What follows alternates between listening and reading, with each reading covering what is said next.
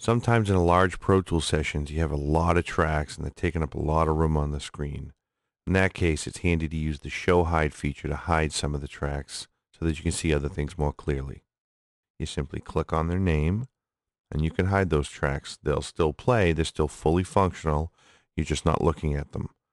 So here I'm going to hide the drums and the back and vocals, and you can see that I have more room for just the other tracks. A little easier to see what's going on.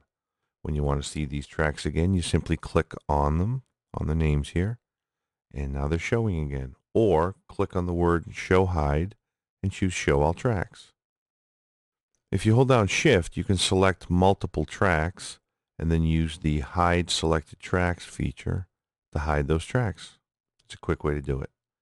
And when you're ready to see them all, simply choose Show All Tracks. Now, one of the things I do a lot is I use a shortcut where if I hold down Option and change a parameter, all the tracks get the same parameter change. So here I hold down Option, click on Loop 1, and all of the tracks are hidden.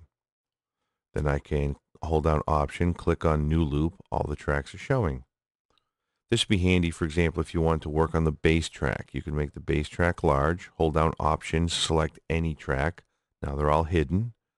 Unhide bass track, do your work. When you're done, hold down Option, click on any track, and now they're all showing again. Just a fast way to quickly show and hide all the tracks.